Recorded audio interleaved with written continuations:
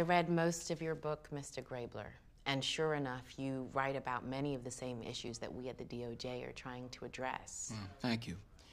You know, there's an old joke that inside of every old cop is a book, and that's exactly where it should stay.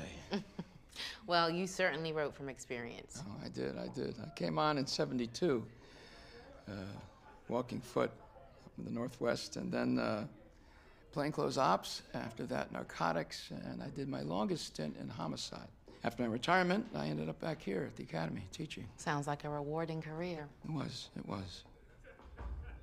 I loved being a cop. You know, I loved it when the job meant something, when you could make an arrest for a street robbery or a rapist or put down a murder. There was nothing finer. Nothing finer.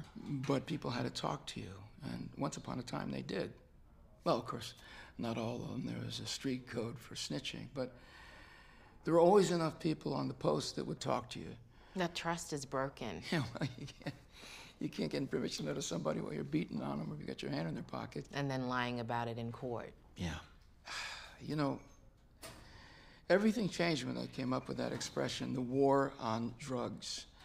What an idiotic fucking thing to say. What the hell is a war on drugs? What does that mean? Waging a war against citizens.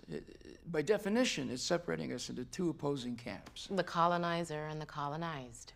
Ah, Albert Memmi, very good, yes. And with the war comes police militarization, SWAT teams, tactical squads, stop and frisk, strip searches, a complete gutting of the Fourth Amendment. It was like we're fighting terrorists on foreign soil. And you can't just blame the cops. We serve the politicians who thrive on being tough on crime. Zero tolerance. Zero tolerance. Quality of life arrest. Having a beer on your own stoop. Loitering. Spitting on the sidewalk. Existing. In 2005, I think it was, when O'Malley was still mayor, they made 100,000 arrests. Most of them black, most of them poor. That's almost one arrest for every 6 Baltimoreans in 1 year. They jacked up people 6, 7 times, maybe 12 times, and many of those arrests were illegal, never made it to court. But they got their stats. What do you teach here? I teach the law to cadets who are about to hit the streets. 4th, 5th, and 6th Amendments. A cop can't uphold the law unless he understands the law. I teach these young kids to be good, honest cops. The rest is up to them. You've given a lot of thought to this. Yeah.